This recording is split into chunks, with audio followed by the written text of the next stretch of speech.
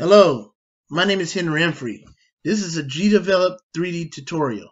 Now, actually, GDevelop is a 2D engine, but there's an extension that makes it so that you can create 3D games in GDevelop.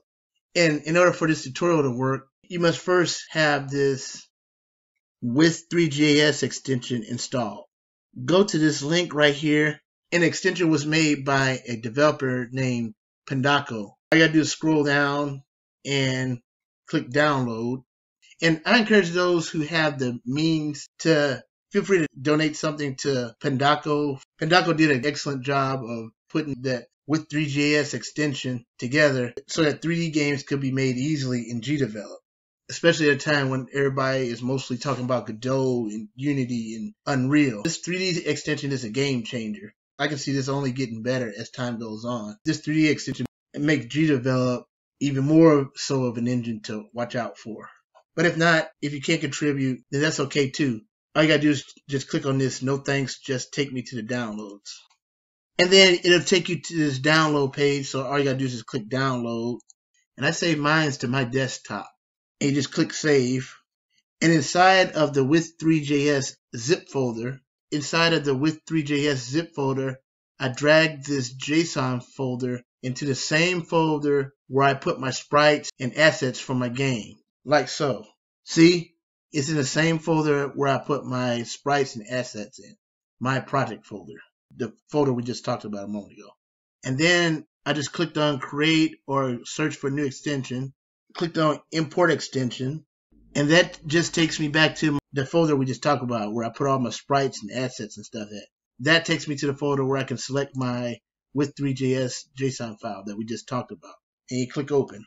Okay, so now that we got our With3JS extension installed, now we set up our scene. So the first thing I did was to set up my scene, I add new object, and then I double clicked what was there. I renamed it to ground, and then I clicked choose a file. I clicked choose a file down here too, and that's what got me back to the My Project 3 folder, the folder that we've been talking about earlier, the folder that I put my sprites in.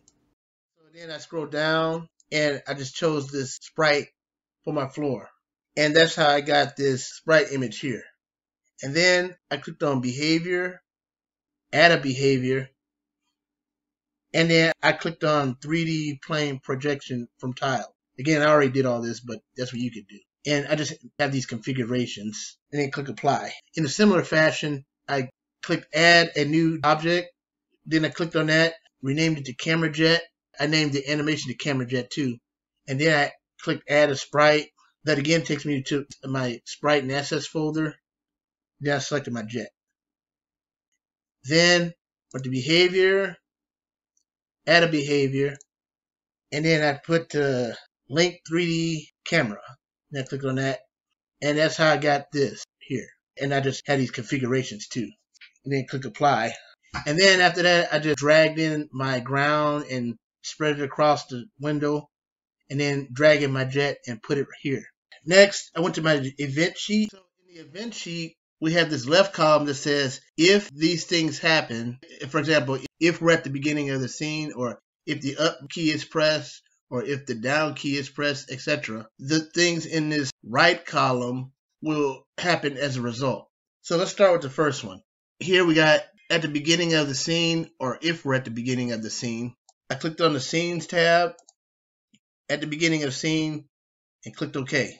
So if we're at the beginning of the scene, I went to the With3JS tab and clicked create 3D scene. I'm going to leave all this other stuff blank just to keep this tutorial short, but you can feel free to experiment to see what things do. So now I'm going to click OK. So if at the beginning of the scene, then the result will be to create a 3D scene.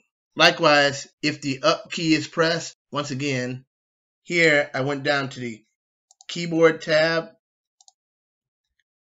key pressed, up arrow key. Up refers to the up arrow key. So if the up arrow key is pressed, then camera jet, and then I went down to add a force, angle. And then I attached my object's name, camera underscore jet, my object's name, dot, this function called angle in parentheses. It will move up in the speed of 50. again, if the up arrow key is pressed, then our camera jet will move up at a speed of 50. And then all you got to do from there is just copy and then paste the rest and just change this from up to down, change it to down, no, and then change this to right, change this to right, and change this to left. So now after that, we'll be working with the down key. And here, all you got to do is change this to minus 50 instead of 50. See, the same things except this is minus 50. Then if the right key is pressed, we got camera underscore jet.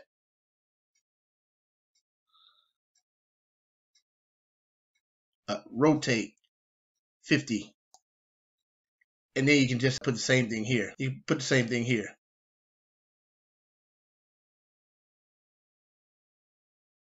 Rotate, but minus 50. Okay, so those are controls for this event sheet. And this setup is to ensure that we have consistent controls when we rotate. We don't want the scenario where the up button could be used to move forward, but when we rotate to move forward again, we don't want the scenario where in order to move forward again, we have to suddenly press the right arrow key or some other button to move forward. No, this setup is to ensure consistent controls so that the up button will always be used to move forward, the back button will always be used to move backwards, and it won't be some other button. Okay, so now that's done, let's see what happens. Okay, so when we press the up button, we move forward. When we press the down button, moves backwards. Now, here's the real tester. Let's see what happens when we press the right arrow key. Woo! Okay, the turn, and the up button is still the forward key. The down button is still the backwards key. And that's what we want. Let's see what happens if we use the left key. Woo! Okay, up button is still the forward, and down button is still gets us going backwards. Okay, so that's what we want. Now, if you just want first person, then you can stop right here, and this could be the end of the tutorial for you. But I'm going to spice this tutorial up even more, and I'm going to add third person. Okay, so to add third person, add object. This time it's just going to be a regular sprite, not 3D sprite, but regular sprite. I'm calling this jet car.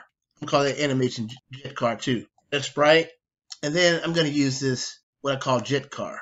Click apply. So now all I'm going to do is just take this jet car and drag it onto the screen. And then I'm just going to resize it a little bit so that it can be in front of the screen when we start a game.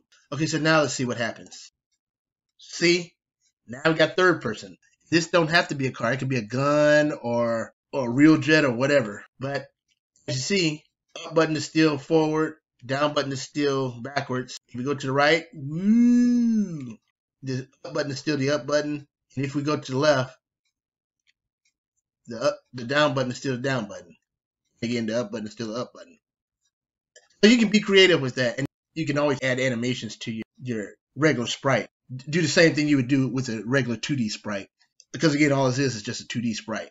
Okay, so you can take what you learned in this tutorial and expand on it. I really like this GDevelop 3D because it opens up doors for more possibilities in GDevelop. And I really think this is going to really develop further. So GDevelop is really one of my favorite games. GDevelop makes it really easy to make games. So feel free to take what you learned in this tutorial and expand on it. Till next time. Thanks. Bye.